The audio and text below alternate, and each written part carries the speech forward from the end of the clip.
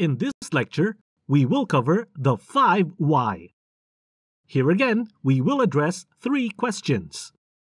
First, what is the 5 whys? Second, why is the 5 whys important? And third, when should the 5 whys be used? Let's start with the lecture. So, what is 5 why? A 5 why is an iterative probing technique to get to the root cause of an effect for a problem. The answer to the first why uncovers another reason and generates another why. Often takes 5 whys to arrive to the root cause of the problem. And the 5 whys is used in conjunction with a fishbone diagram to uncover the root cause of performance issues.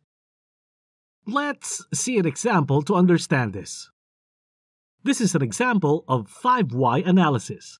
There were 2 buildings that were constructed at the same time. The construction material used was the same quality.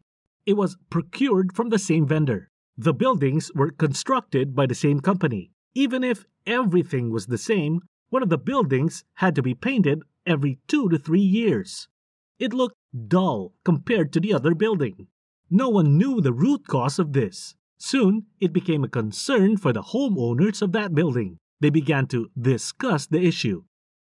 The building administrator called for a meeting and included homeowners who stayed in that building, the staff who helped to maintain the building, and the administrator who is well-versed with using the 5 why analysis tool.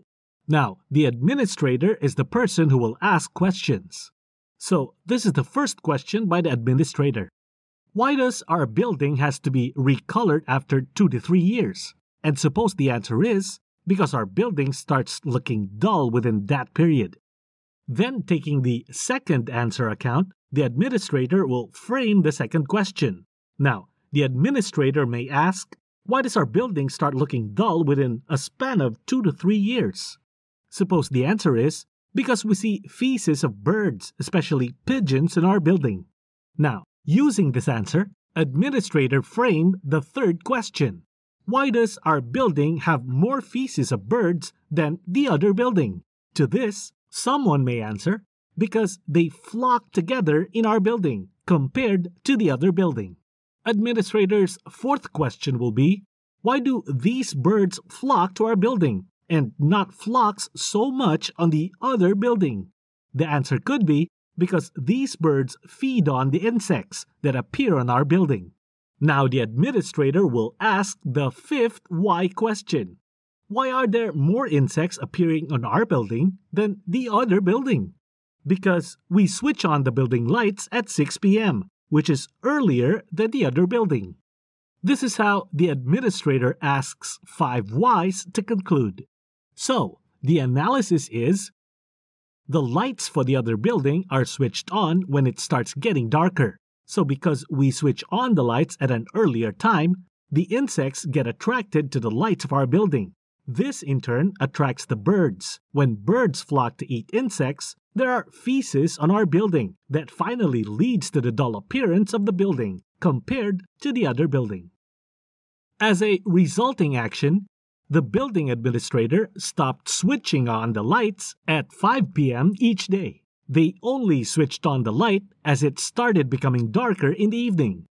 After all, they acted on the root cause. They do not have the problem anymore. This identification of the root cause was done effectively only because of the 5 why analysis. Next question is, why is 5 why important? Because it is a simple yet powerful technique that helps the team to collectively reach root causes. It also determines the relationship between the different root causes of a problem and is one of the simplest tools to use, being easy to complete with no statistical analysis required. When should the 5 whys be used? You use 5 why analysis when you want to get to the root causes of an effect or a problem.